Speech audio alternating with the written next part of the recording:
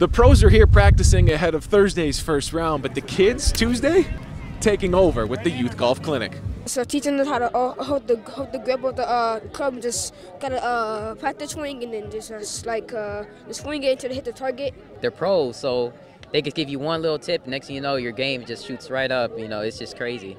I mean, the swings are happening. These kids have confidence today. It's a lot of professional golfers pending out here right now. You know, if they got the mental fortitude to take it to the next level, that, you know, we'll determine that at a later date. But the mechanics are pretty sound. It's a good group of Detroit kids out here. Hands-on instruction, coaches from the first tee of Detroit.